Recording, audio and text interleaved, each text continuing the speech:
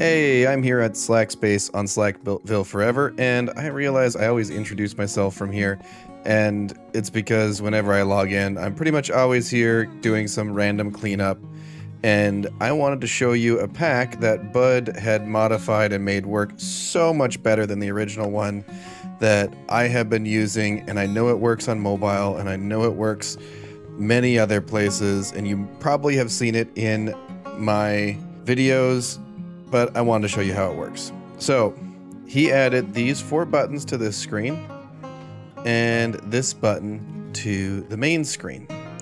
Now, if I click here, it's going to transfer as many items as it can from the chest into my inventory.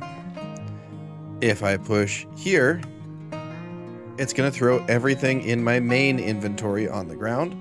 I can walk over and pick it up. If I push this, well, I don't have many of those, but if I push this button, it'll send my inventory back into that storage, I guess. So if I go like this, and I walk over to the input of the storage, and I go like that, it starts the sorter. All that stuff is probably going to go to overflow because the sorter is not completely finished yet. But if I go like this,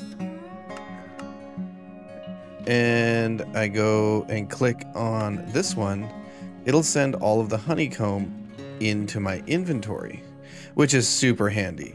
And you can do that to filter items out of a chest. So like here, I can make sure I grabbed all of the honeycomb and only the honeycomb. If I was looking in a chest like this one and I only wanted the flint, I could click that and I got all the flint. If I only wanted to push the flint in, I can grab the flint like that. You can imagine that this is super useful.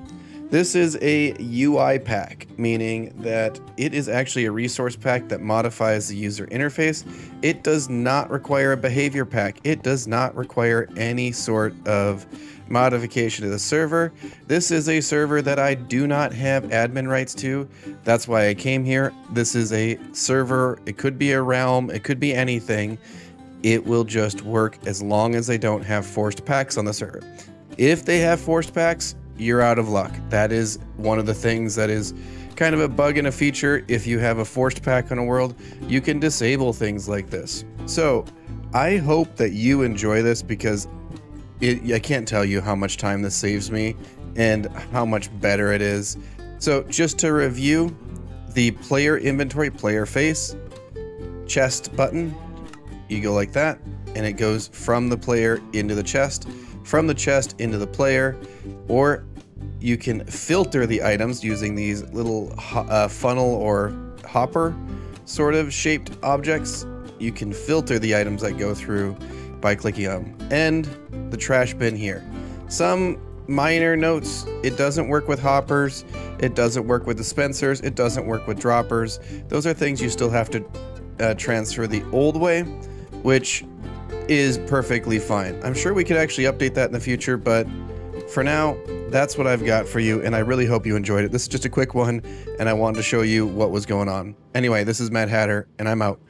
Bye!